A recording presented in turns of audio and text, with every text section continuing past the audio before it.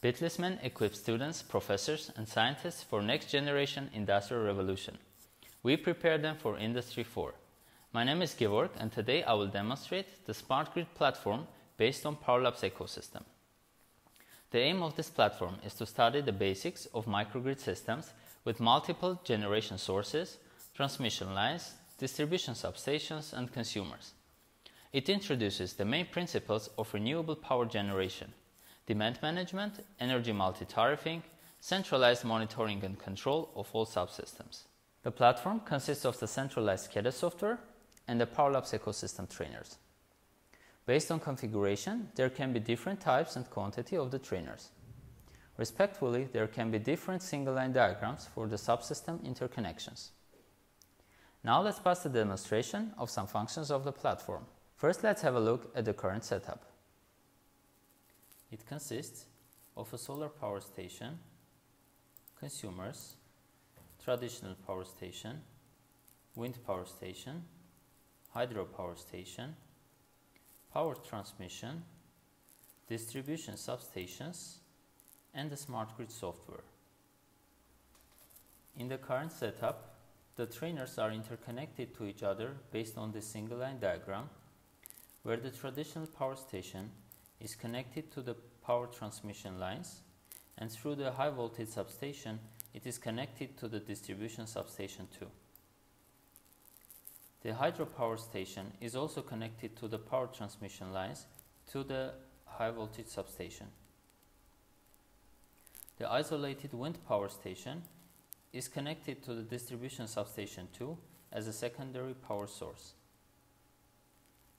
The power through distribution substation 1 applies to the consumer 1, which is a critical load and has the PV power station as a backup source. Now let's implement the appropriate connections and run the system. As you can see, the SCADA has a live single line diagram where it's possible to monitor the entire microgrid. At the top, the software has 6 menu buttons. The first button navigates the system to the home window. The second button opens the user manager where it's possible to manage all the users. The third button opens the new window on the next available monitor.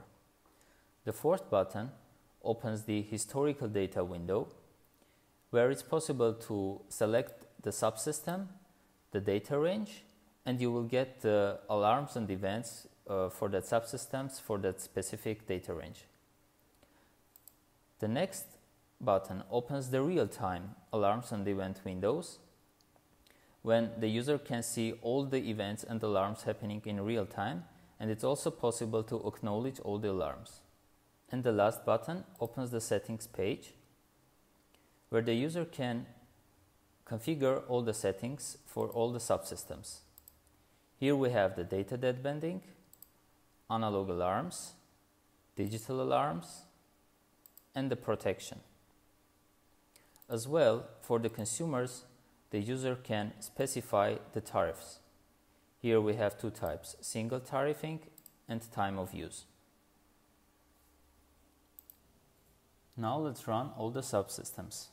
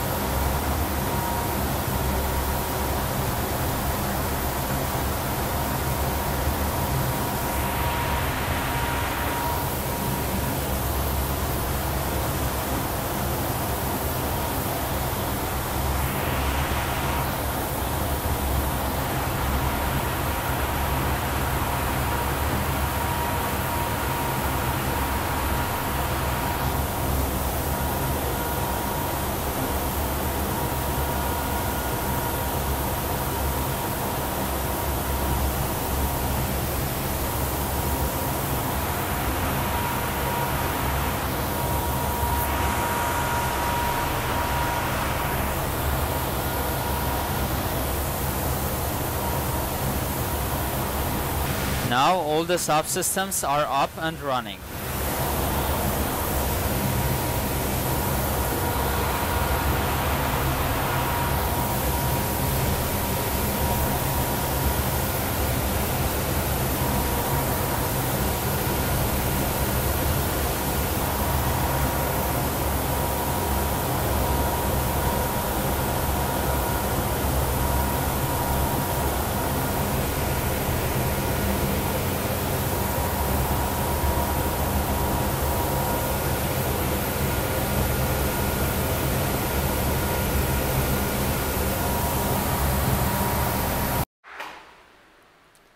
Hope you enjoyed the video. For more information, visit our website at bitlis-men.com.